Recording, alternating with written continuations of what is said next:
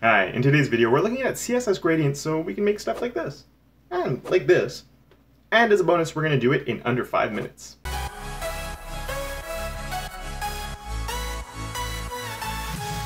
CSS gradients are really awesome. I think most people understand the very basics of it. We're still going to cover that in this video though, but what some people don't know is about the repeating stuff and some of the cool tricks you can do with it to get some really cool results and use when you use them in creative ways, sometimes you can pull off some really awesome stuff. So with it being a 5-minute Friday, we're going to start that timer and we're going to get going. One thing I do want to mention is a gradient in CSS is considered an image. So to create one, we need to use a background image for this. I'm not going to get into the technical of why that all is. You can find out more in the spec if you are curious about that. But so that just does mean on here to get a gradient, we want to use our background image like that, and we're going to want to stretch this out.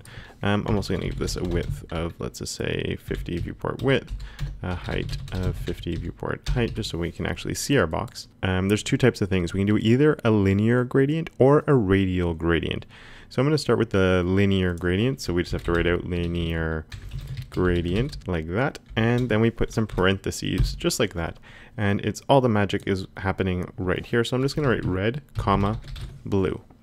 And whoop, just like that, we have a nice gradient coming in there. Now I can also add more colors in here if I want. So I can go from red to pink to orange to blue. So I just have to comma separate all the colors. Of course, I'm using keywords here just because it's really fast for demo purposes, but you can easily use anything you want. Hex, RGB, HLS, you get the idea.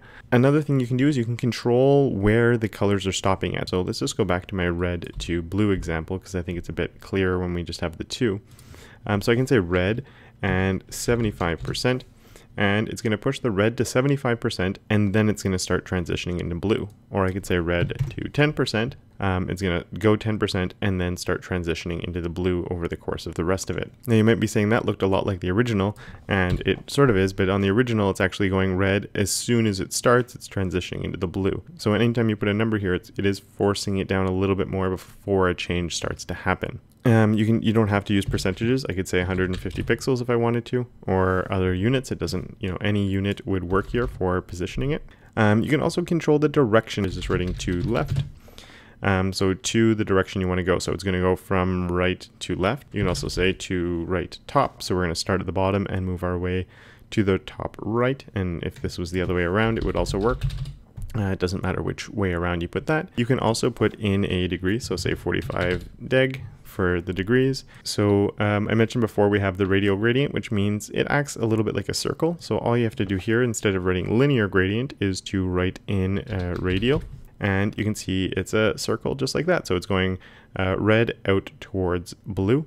And just like before, you can put in stops. So we can do red 50%.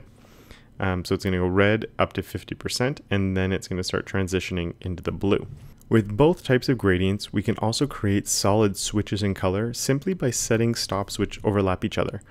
So for here, I'm going to move this down to like 30%. So we have red, but if I had a blue here at 30%, and then blue transitioning into blue, it's just going to give me a circle like this because it's going red, solid red until 30%, but then it's going, I have blue, and it's going that blue all the way out until the end. So we end up getting these solid colors. And this, of course, would work the same for a linear gradient, just as well as with a solid one.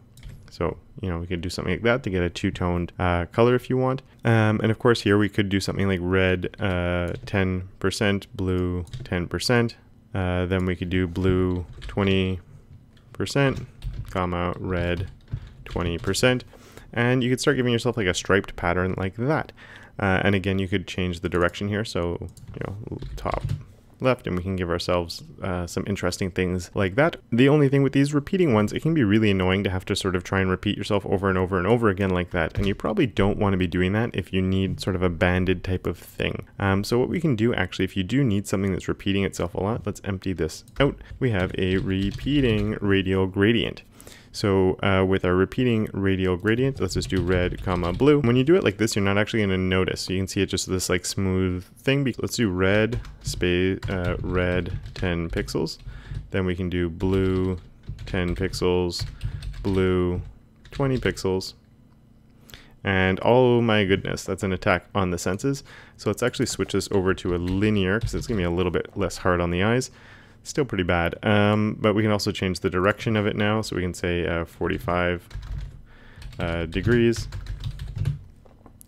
So you can get some interesting things like this where you can get these repeating patterns. And of course, or what if we did like red 30, blue 30, and then a blue 40?